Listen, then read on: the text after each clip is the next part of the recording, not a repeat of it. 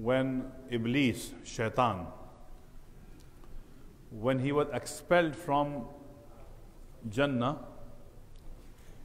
while leaving the paradise, he said one thing to Allah subhanahu wa ta'ala. And that thing was that وَلَا تَجِدُ أَكْثَرَهُمْ شَاكِرِينَ. He said, وَلَا تَجِدُ أَكْثَرَهُمْ شَاكِرِينَ. That I'm leaving this paradise because you are expelling me. But I'm going to do my best to make sure that most of the people, أَكْثَرَهُمْ, most of the people remain ungrateful to you. Again, وَلَا تَجِدُ أَكْثَرَهُمْ شَاكِرِينَ. I will do my best to make sure that most of the people, أَكْثَرَهُمْ شَاكِرِينَ, are not thankful to you. Right? So in reply, Allah subhanahu wa ta'ala said to Shaitan that inna ibadi laysa laka alayhim sultan.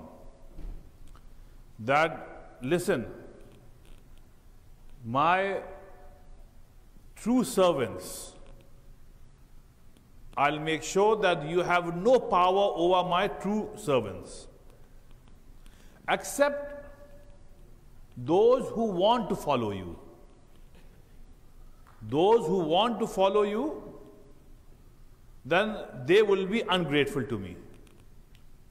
But inna ibadi, but my true servants, laysa laka alayhim sultan, you will have no power over them whatsoever. Illa manittaba'aka minal ghawin, except for those people who knowingly, deliberately, with their own choice, would like to follow you, then those will be ungrateful to me. Right? Because of this conversation between Shaitan and Allah subhanahu wa ta'ala, Allah subhanahu wa ta'ala said in Quran that إِنَّمَا يُوَفَّ الصَّابِرُونَ أَجْرَهُمْ بِغَيْرِ حِسَابٍ. The meaning of that is that those people who thank me in good times and in tough times, those are sabirin. Again, sabirin are who thank Allah in good times and in bad times. So Allah is saying, I will enter them into Jannah without even opening their book of deeds. Bighayri hisab means that without opening their book of deeds, Allah will say that this particular person, he thanked me in good times and in bad times. So now I am going to exempt him from hisab. So his book will not be opened. Let him go to paradise without a single question being asked to him. This is why, because this person thanked me in good times and in tough times. This is what Allah subhanahu wa ta'ala further said to the statement from Shaitan. Right? Now, then you dig in more into Quran and you will find that Allah subhanahu wa ta'ala in the Quran is teaching us, reminding us that if you want to be my slaves, then always thank me. Always thank me. Once you stop thanking me, you are out from being my favorites and you are close to the disciples of Shaitan. Now, my dear brothers and sisters, again, I will repeat centuries old request, and that is learn Quran. Learn Quran. Don't just do tilawat of Quran, but learn Quran. The most beautiful book on the earth is Quran. The most truthful book on this earth is Quran. Alif Lam Mim Dhalika Al-Kitab. Allah said, this is the real book. Dhalik Al-Kitab. Alif Lam. Al-Kitab. Not Dhalika Kitab. Dhalika Al-Kitab. This is the real book. Meaning in the whole world, zillions of books. Among them, one book is Al-Kitab. And that is Alif Lam Mim Dhalika Al-Kitab. Most authentic, free from doubts, free from any mistake, guaranteed that you understand this book, your heart will be illuminated with the nur of Quran. Right?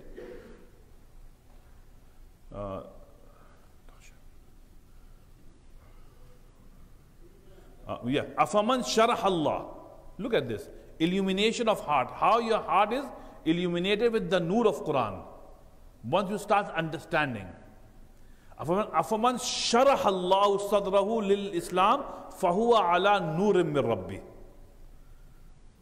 If your heart is opened for Islam, for Quran, Allah is saying, I will illuminate your heart with the nur of Quran.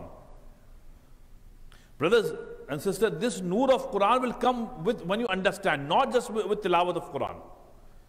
Inshallah, you will get benefits of tilawat of Quran, right? But the nur of Quran is sharah Allah. Sharah means when Allah opens your heart.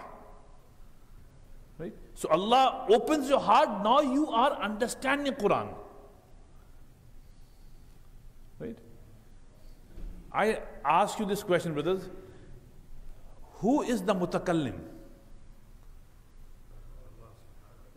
Who is the speaker here? Mutakallim. Allah, right? Allah is mutakallim. His kalam, speech is Quran. He is talking to us. And we are saying, we are not interested. Allahu Akbar, think. Allah, we are not interested in understanding what you are saying, Allah. No. We have zero interest in that. How would Allah subhanahu wa ta'ala love you? Imagine I'm talking to you right now, and you come right on my face and say, Hafiz Sahab, I'm not interested in whatever you are saying. Just be quiet. Would I like that? Allah subhanahu wa ta'ala is the mutakallim. Allah is speaking. And we are saying, Allah, we are not interested in that whatsoever. So when you are doing tilawat of Quran, you get benefits. Fine. But those are side benefits. Real benefit is tadabbur fil Quran. So Allah is saying, Sharah Allahu sadrahu lil Islam fahuwa ala nurim min Rabbi. That when Allah subhanahu wa ta'ala opens the heart, then that person's heart is illuminated with the nur. Right? Therefore Allah asked, I think 2 or 3 questions in Quran. Allah said, Hal yastavil a'ma wal basir? Am hal tastabil zulumat wal nur? Am ja'alu lillahi shuwaka'a khalaqu ka khalqi? Fatashabah al-khalqu alayhim? Qulillahu khaliqu kulli shay. Allah subhanahu wa ta'ala is saying, do you think that a person who has knowledge of Quran, who had spent years learning Quran, can that person be equal in rank to Allah with that person who never cared about Quran? He doesn't know nothing about Quran except for reading. So can these two people be equal? Second question in Quran. Qul hal yastavil a'ma wal basir. Can a person who can see, right? When he is walking, a person who can see, when he is walking, no need for you to be told that this person has eyes. He will walk confidently. Why? Because he can see the road. On the other, a'ma, a blind person. When he is walking with a stick, anybody can see from the even behind this blind person, that this person is not sure when he's walking. So they're thinking, can a person with eyes be equal to the person who is blind? Meaning, if you don't know Quran, you are blind. You are blind. You know Quran, you try to understand Quran, you are like a person who is walking on the path of life with confidence. So Allah subhanahu wa ta'ala, brothers, wants us to learn Quran. Anyhow, so coming back to the point about shukr. What I was trying to tell you, brothers, in Quran, what we find is that Allah subhanahu wa ta'ala is teaching you and me as if like a teacher is teaching small kindergarten students. I mean, look at this. How Allah subhanahu wa ta'ala is counting His blessings to us, so that we can realize those blessings and then we do shukr to Allah subhanahu wa ta'ala. Right? For example, 4 ayahs here. Allah subhanahu wa ta'ala is addressing Arabs of Medina and Makkah. Remember, all that they had around them was what? Desert, right? They had animals, especially camel. They have these huge mountains standing there for centuries. And during the night, what they do is that when they see the sky, the Arabian sky is always, or most of the time, always clear, with stars twinkling, right? So Allah subhanahu wa ta'ala is addressing the same Arabs who are the first receivers of Quran, right? Allah is saying with so much compassion and love, Allah is saying, أَفَلَا يَنْظُرُونَ إِلَى الْإِبِلِ كَيْفَ خُلِقَتْ. Allah is saying, don't you see how a camel is created? Subhanallah, brothers. Camel is like the ship of the desert. Safinatul Bar. Imagine if elephants were there instead of camels. Elephants were unfit for Arabian life. Camels are fit in.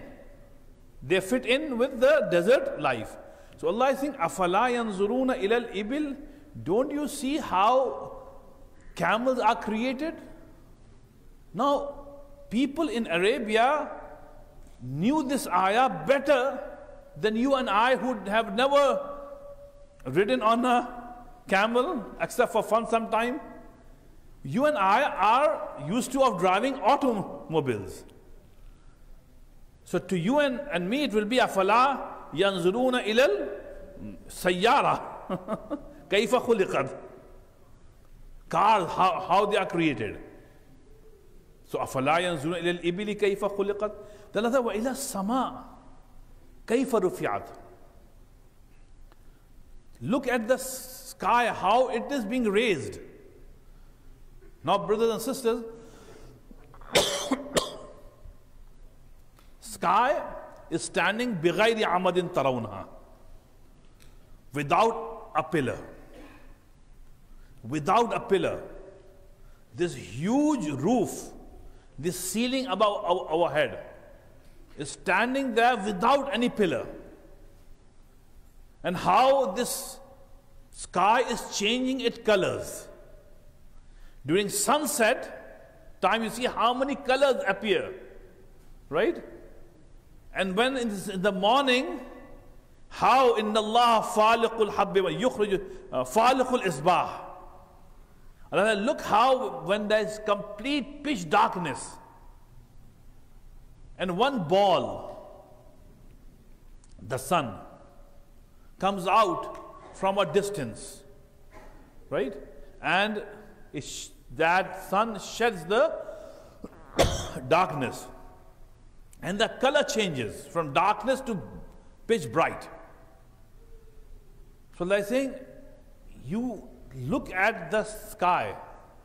Now everybody will look at the sky based on their knowledge. A Bedouin in Arabia will look at the sky with his own experience and knowledge. Now a NASA scientist, right, will look at the sky with his knowledge, right? But both of them should reach the same conclusion, and that is Subhanallah. The conclusion should be the same. Allahu khaliqu kulli shay. Then Allah subhanahu wa ta'ala says, wa ilal jibal kaifa nusibat. And how the mountains are placed by Allah subhanahu wa ta'ala. In another place, Allah subhanahu wa ta'ala said that I have placed these mountains with great hikmat and wisdom.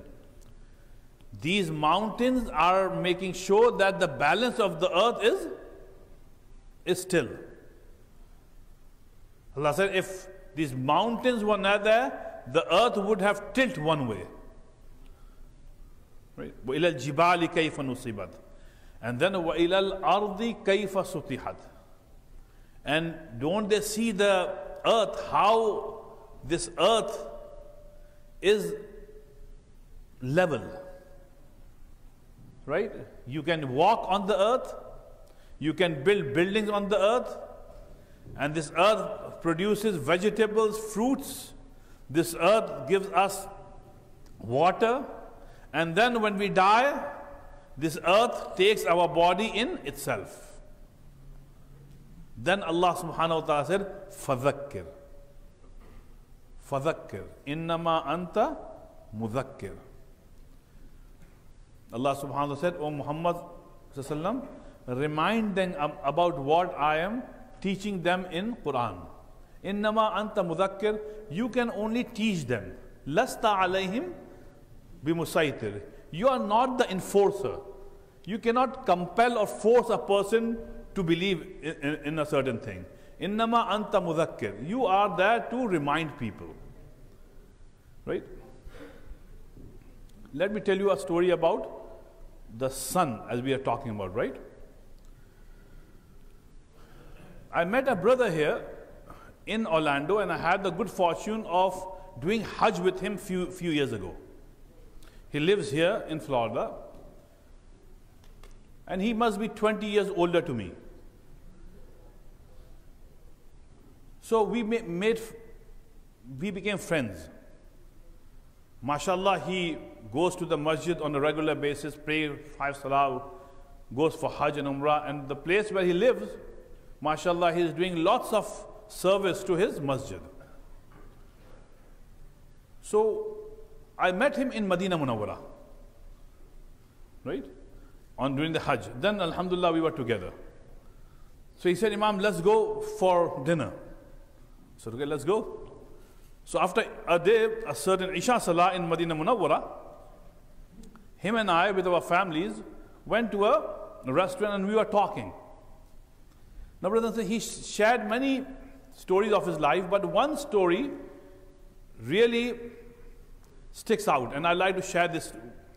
He said, Imam, he was from Pakistan. He said, when I was living in Pakistan some 40 years ago, I was living in a small village. My parents were very religious. And there was a masjid next to my home. So since my childhood, I was so much attached to my local masjid that I used to wash the floor of the masjid nearly every day. And I would call azan at my masjid for many, many salah. So I was very much attached to my masjid. And I was, mashallah, a good Muslim at that time. He said, I got my green card because my brother was here. He sponsored me. I came to US in the 60s. He said, when I came here, I saw a different world.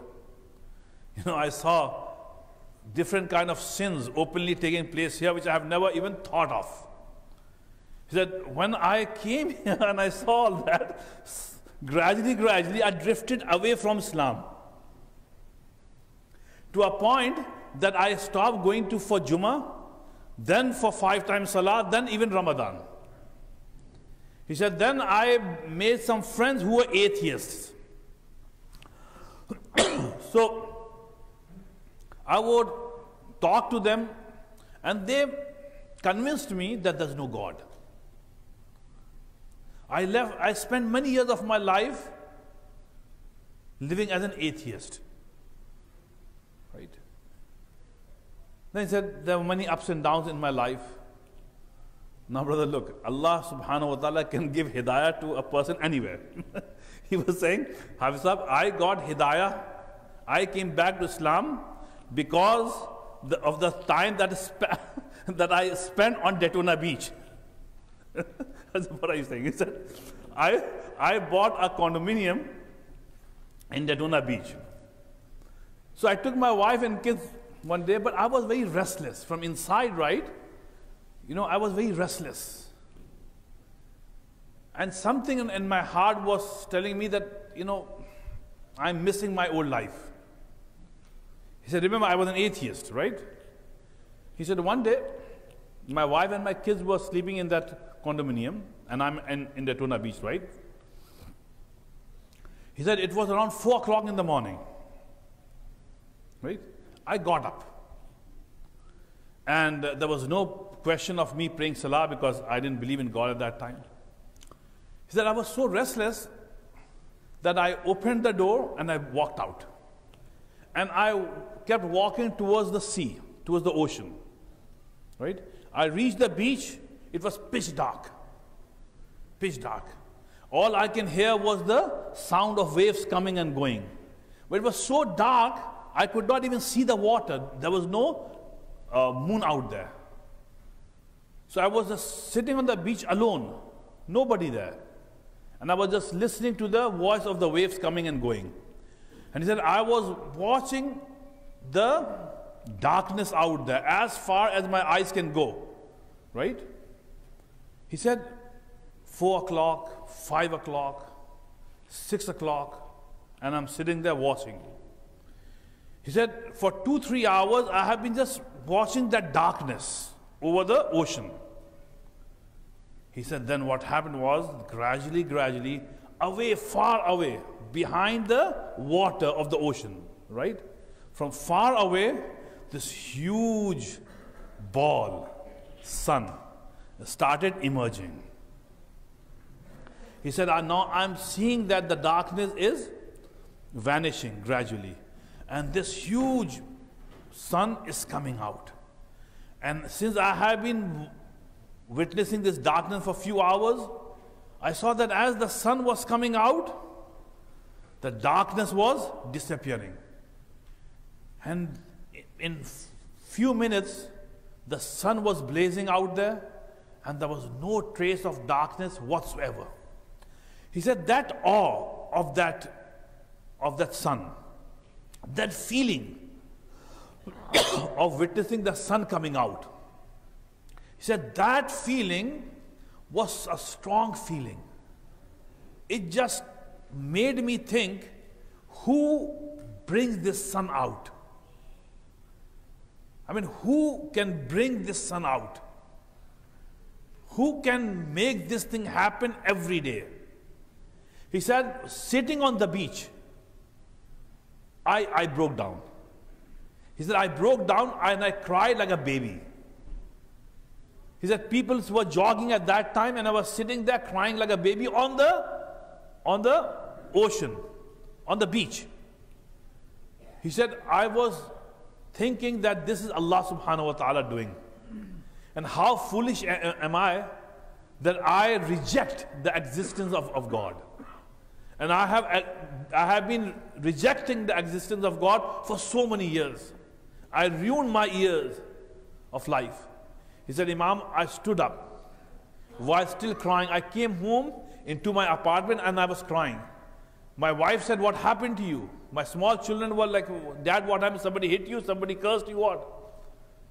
And he said, Hafiz Sahib, from that time onwards, I made a U-turn in my life.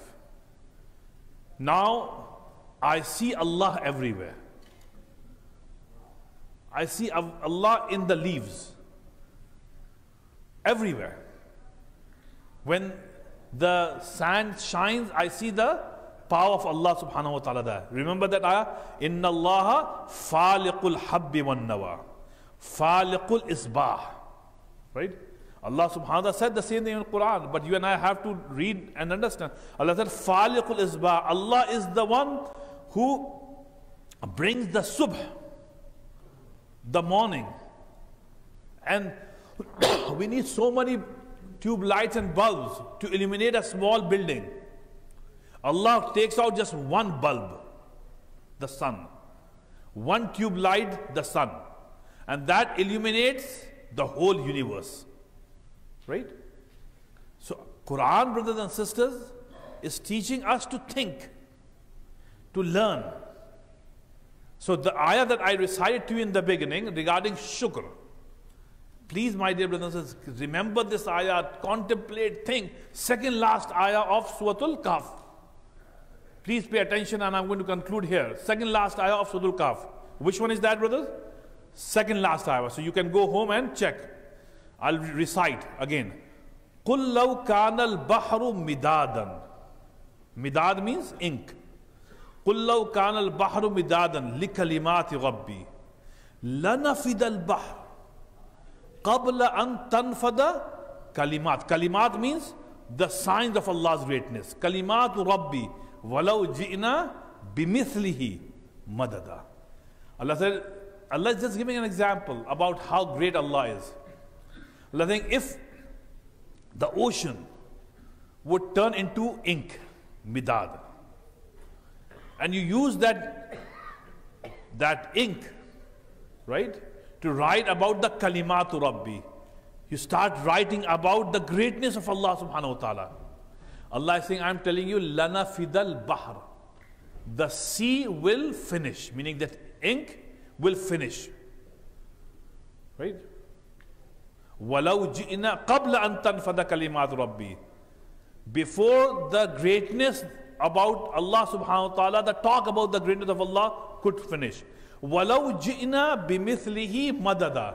Even if I will give you another ocean full of ink, another ocean full of ink, still you will not be able to describe the greatness of Allah subhanahu wa ta'ala.